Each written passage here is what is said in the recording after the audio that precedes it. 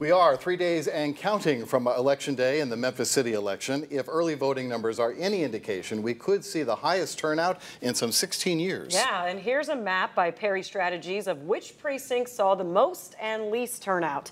The dark green areas show East Memphis had the highest percentage of voters. Westwood, Whitehaven, Midtown, and Cordova weren't far behind. In all, almost 58,000 people voted early. That's almost 16% of registered voters. And that's also the highest number of people early voting since the 2007 city election.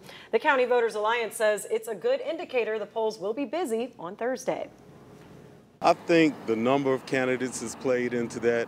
This is the first election where we don't have an official incumbent on the election ballot. And for those who are thinking about voting, we would like you to exercise your power, let your voice be heard, come out and vote.